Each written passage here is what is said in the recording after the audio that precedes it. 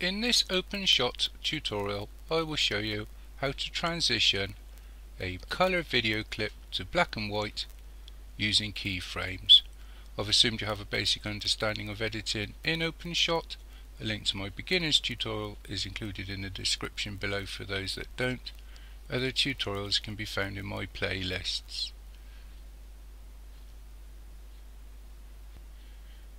For this tutorial I should be using the advanced view. You can select this up here in view and then next to views, advanced, and I've also brought this clip into the timeline and expanded the length because it's quite a short clip. Okay, so if you want to change video in OpenShot to black and white, what you need to do is look through these filters and you're looking for the color saturation.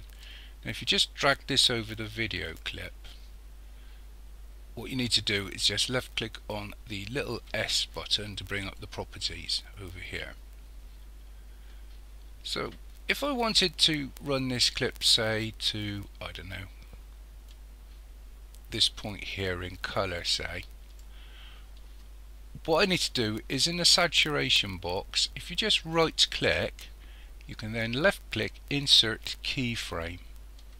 So from this point to this point nothing will change.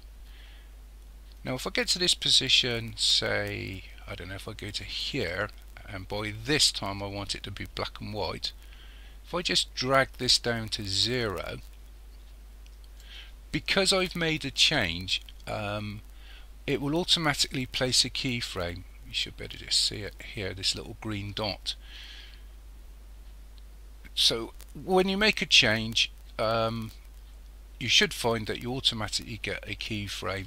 If for some reason you say wanted to go from black and white to color, you may have to place a keyframe at the beginning, but it's not a problem. You can do it manually as you go along by just right clicking and left click insert keyframe. You can also change the way the transition works, so you can go to Bezier as well.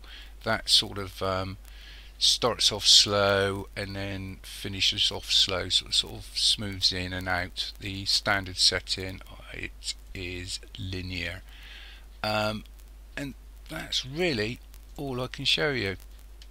I am using a proxy clip for this, so you may find you get a lot of lag when you work with OpenShot, but other than that, so I usually say hopefully that's helped somebody. Thank you for watching.